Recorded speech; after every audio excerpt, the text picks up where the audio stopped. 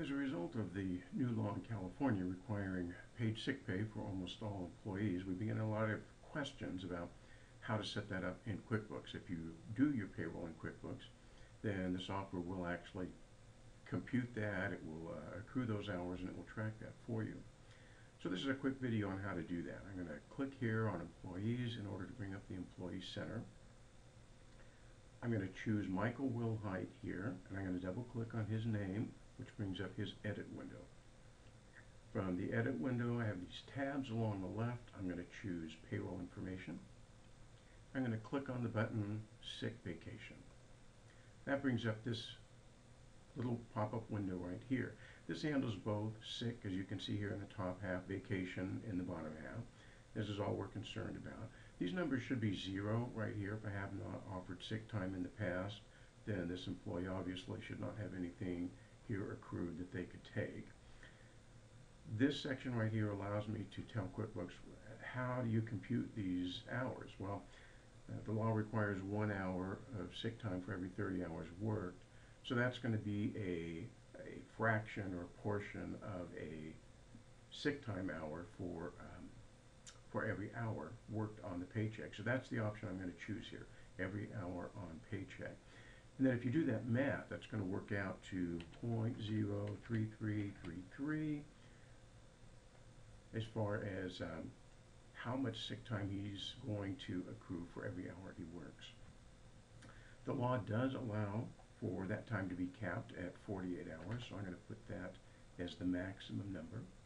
I'm going to leave the year on a calendar year basis, but I wanted to be sure that it begins accruing on the right date. Now, the law requires that to begin on July the 1st, so that's the date I have in here.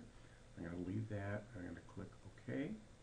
And then back in the employee edit window, I'm going to click OK again. And Michael's all set up and he's ready to go.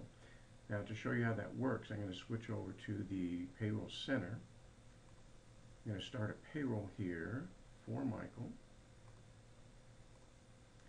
And if I put 30 hours in for him for regular pay, then you will see over here where QuickBooks is accruing the sick time, that it's accrued 1 hour of sick time for his 30 hours worked, and that's correct. And if we put enough time in there, if we put 2,000 hours in there, something like that, we would see that that would max out at the 48 hours, and that wouldn't give him, because we set that cap, so that wouldn't give him more than 48 hours of sick time. So let's leave that at 30. One other thing I should mention, there'll be a sick time item QuickBooks will want you to set up, and that's how we would use the sick time. So if the employee was off sick, we could put an hour in there since that's all he's accrued, and you'll see this drop down to 0 or close to it. It's 300ths of an hour off. That's close enough, I would say. Let me delete that line, and let's just leave the check for 30 hours. And then there's one thing I want to show you.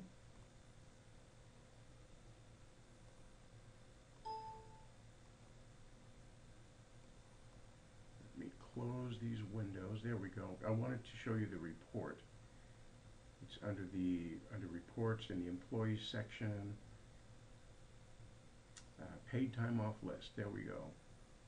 So if you take a look at this, this shows you the hours available and the hours that have been used for both sick and vacation for your employees. And you can see, since I saved that paycheck, we've got Michael Wilhite here with 1 hour of sick time available.